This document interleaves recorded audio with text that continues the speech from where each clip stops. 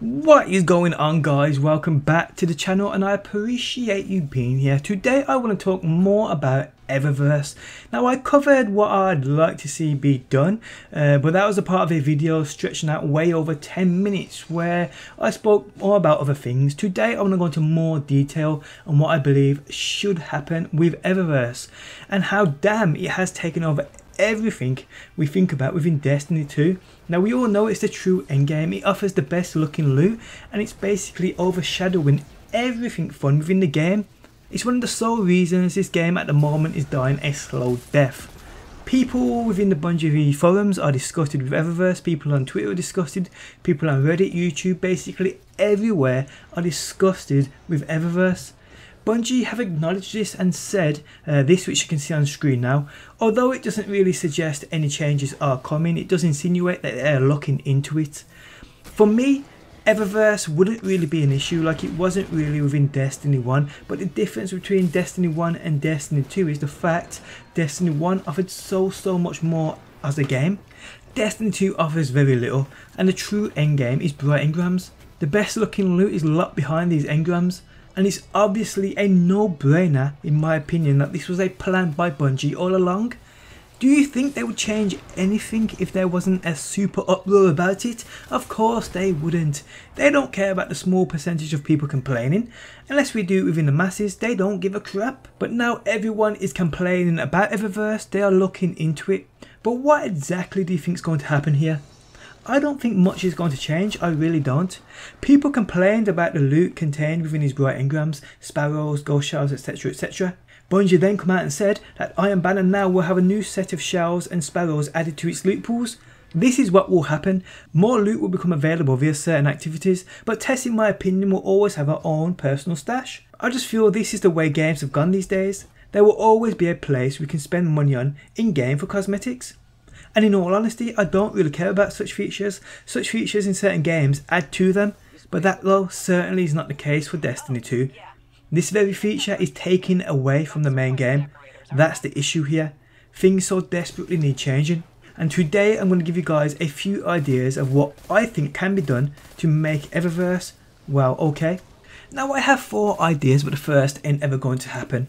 Idea 1, remove her from the game completely and bring back Eva Levante. What actually ever happened to Eva Levante anyway? Actually, we know Eververse happened, that's it.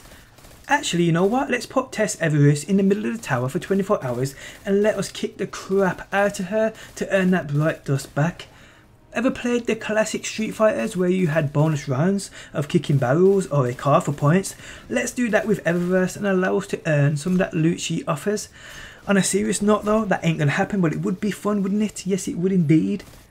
Idea 2, and this is serious, would be to strip her bare of her loot and add it into the loot pool of certain activities. For instance, and this is an example, let's say she has 5 exotic gold shells. Add those gold shells into the Nightfall loot pool.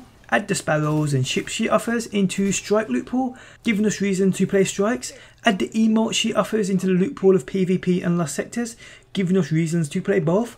Add her armors and shaders into the loot pool of prestige activities, giving us reason to play them. Now, it is, like I said, just an example of where loot should be, but I mean, if the loot is there, use it in more than one instant, Bungie. Give us reason to play your game.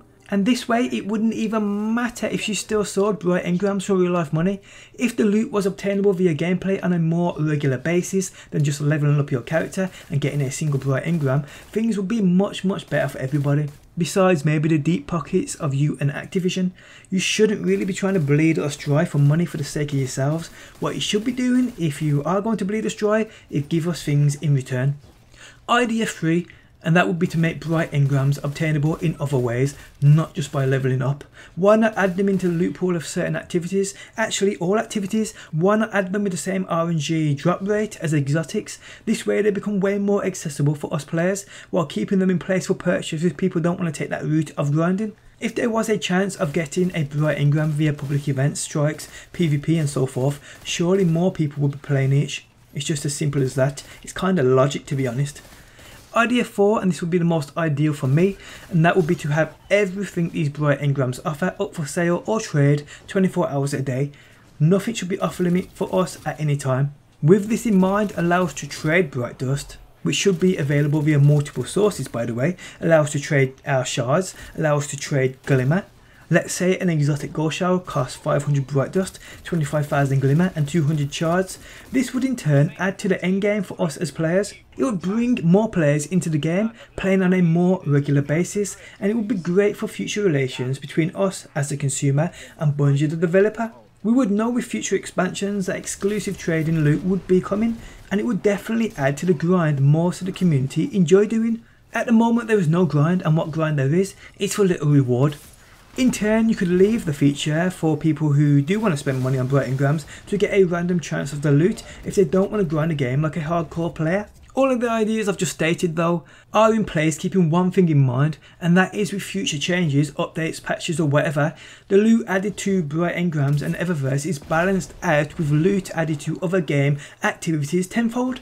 Having a place like Eververse in place offering all the best looking loot and most useful loot, looking at you gold showers with resource finders, is not a good thing. Nothing obtainable via a bright engram shouldn't not be available via endgame grind. It should not be the case. All of the ideas I've put forward though, besides idea 1 which won't ever happen, won't really affect Bungie in a way of how this game is already affecting them at the moment. Their reputation is at an all-time low, people have lost faith and that's understandable. Their pockets have no doubt took a major hit too, and the game is as cheap as chips. 2 for £20 I saw it the other day. That for a 3-month-old game made by 2 of the biggest gaming companies on the planet is just crazy.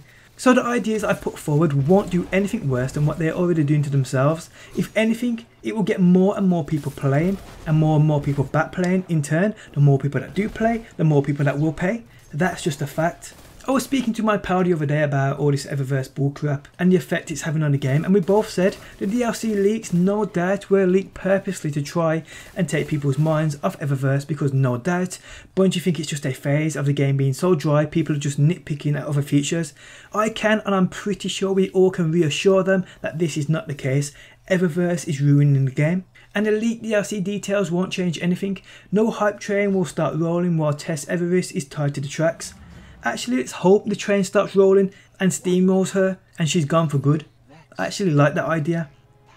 But on that note guys, I am out. Let me know what you think about my ideas on Eververse. Thanks for stopping by as always. If you enjoyed the video, leaving a like really does help me out. If you're new around here and enjoy Daily Destiny, be sure to subscribe. And hopefully people, I will see you on that next one. I'm so sorry. I think we should leave.